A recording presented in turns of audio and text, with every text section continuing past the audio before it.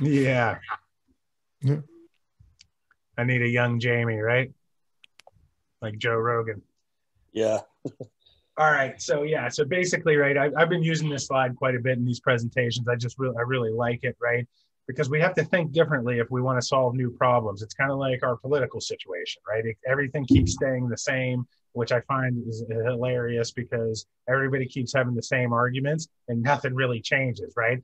So if we want to change things, we have to really think differently about how we're going to solve those issues, right? And I always like the joke here. One of my philosophy professors, Dr. Upton at Gannon University, always used to say dilemma. It means two lemmas, right? But in a joking way of looking at trying to compare and contrast two different sides of the equation and trying to figure those type of things out. And that's usually what we're doing, when we're solving problems. It's some type of dilemma that we're in, where we're trying to make it better. I added a couple quotes here that I thought you guys might like too, and that's why I wanted to show this slide again.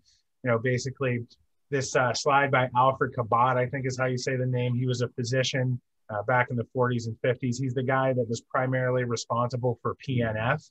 And I just love this quote, right?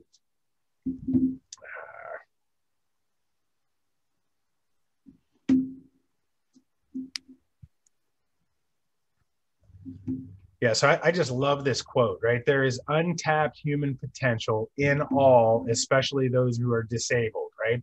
And I've talked about this before. It's, one of the philosophies that I have is that we should treat everybody like they can improve, right? We should always be looking at thinking that people are not quite actualizing their potential and that they have more to give. They have more to get out of themselves, right? If they run the extra laps, they're going to see those types of improvements with, whatever it is they're looking for, whatever they need to untap that's inside of them, right? So it's a really great quote. And I think as clinicians and trainers and everybody, we should be thinking that way as well, right?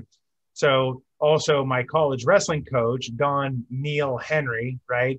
He used to say to us, and I remember particularly one time he had said this to me, shortcuts will get you somewhere, just not where you want to be, right? And I just always have thought that was just an awesome quote, right, to think about, because it's always about doing it the right way. It's always about doing it the hard way, especially if you want to unlock some of that potential that's inside of you or inside of somebody else, right? We don't want to take these type of shortcuts to get there because you're just not going to end up exactly where you want to be.